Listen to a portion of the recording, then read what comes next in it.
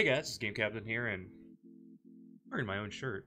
We're going to be talking about the worst camos in Call of Duty history. Top 7. Fortunately, I couldn't find all 10. There was majority of camos are pretty good in these games, but I found 7 that are pretty bad. So we're going to be ranking those. I'm going to be showing you from best of the worst to worst of the worst. Anybody new around here, hit the subscribe button. I hope you guys enjoy the video. Make sure to leave a like, comment what your list would be, and let's get into this. Number 1, Black Ops 1 Dusty Camo. Who thought about this camo? Who was like, oh, I want to be able to reach into my grandfather's old-ass basket of guns and pull out a dusty-ass sniper rifle? Who thought about this? Who at Treyarch was like, I want my gun to be dustier? That dust is so thick, it looks like the gun barely even works. But yeah, that's pretty nasty, but we get worse from here, so on to the next one. Number 6. Black Ops 2 Jungle Warfare. And this was a Black Ops 2 camo. There's a DLC camo. You'll see a trend for the rest of this video because most of the DLC camos and most of Call of Duties are the worst ones. The base camos don't look too bad, but when it comes to DLC camos, they really mess those up pretty bad. Now, Jungle Warfare, I don't think anybody asked for this camo. Like, I will give it to them. It looks decent, but it's not very good at all. Out of all the Black Ops 2 camos that were DLCs, this is the most mediocre, or the worst one, if you see it that way. Compared to things like Cyborg, Dragon Scales, this camo is so bad compared to the rest of the DLC camos. That's enough of this nasty camo. On to the next one. Number 5, Modern Warfare Remastered Regal Camo. I don't know what it is about this camo, but when I look at it, I think of my grandma's couches. Who at Activision hired my grandma to make weapon skins?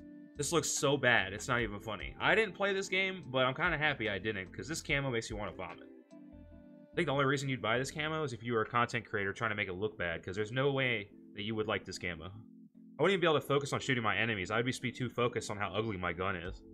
Alright, on to the next one after this weird vomit-inducing camo. Number 4, the camo that nobody asked for, nobody wanted, but we got it. Black Ops 3 Takeout. Now, for those of you that don't know, this is a camo that has mustard, ketchup, and pickles on it. I guess you can get that from the name, but why?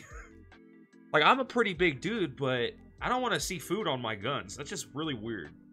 Looks like you went out to get dinner at McDonald's and you actually spilled it all over your gun. And you're just like, yeah, this works anyways. Some of these camos on this list just make no sense. Like, who asked for this? Who would want this on their gun? Who wants pickles, ketchup, and mustard on their gun? I'll never understand. I feel like 99% of the time, camos in Call of Duty are really thought out, and they're like, wow, this really works. But this one doesn't seem like anybody thought that it would be a good idea, and they just did it anyways. I'm kind of hungry now. Maybe I like the camo more than I thought. Alright, number 3. Black Ops 4, Take It Personally. Now, based on the name, it seems like it's a pretty cool camo, until you actually look at it, and you're like, what is this? This is a reactive camo for the MX-9, and I don't understand why it's here. I'm not gonna lie, if I was a 5-year-old looking to decorate my Lightning McQueen bed, this would be the design I'd go for. But as far as a camo in Call of Duty, it doesn't work. So I guess for all the toddlers out there, I'm sorry for putting this at number 3. I guess it'd be higher up on your list. Now, overall, for a reactive camo in Black Ops 4, it's very underwhelming. As it progresses, it gets better, but the base reactive, this blue and green with flames, it looks so ugly. It's so bad. I hope some of y'all can agree with me on that. It looks really weird. Now, number 2. World at War II. What is... Wait, what is this? How do you say this? Schwein gehabt. Yeah, that one. Whatever that means. For any of those that don't know, it's like a shamrock green color in World War II. Not sure what they were thinking about this one. It looks really weird, and I don't like the whole bright green thing. It just looks like somebody got a PPSH for Christmas, and they just said, this is good to go, and they just went out and fought with it. Now I'd go fight with wrapped present. This gun doesn't bring you any luck. Quite the opposite. I don't know what poor souls went out and bought this, but I feel bad for you. Overall, pretty ugly, and it deserves its spot at number 2. Now, number 1. Black Ops Cold War Plague Diamond.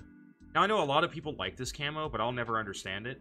Because to me, it looks like a toy gun that you just smacked, like, Bejewels on, and you're just like, this is good to go. It looks like it's made out of plastic. I don't understand how people like this camo. It's called Plague Diamond. It looks more like you catch the plague if you look at it. It was such a letdown, because for Diamond to look so good in multiplayer, you were like, oh, zombies has got to look awesome. And then you go over and you get Plague Diamond, and you're like, what is this? Why did I waste my time? It shouldn't be called Plague Diamond. It should be called Pretty Pink Princess Diamond. I'll still never understand why people love this camo, and it definitely gets #1 on worst camos in my eyes. Now that's my top 7 worst camos in Call of Duty history. I hope you guys agreed with me. Leave a like, comment, and subscribe, and all that good stuff. I hope you guys enjoyed this video, and I'll see you guys in the next one. Captain out. Oh, he needs some milk! That guy's hurt.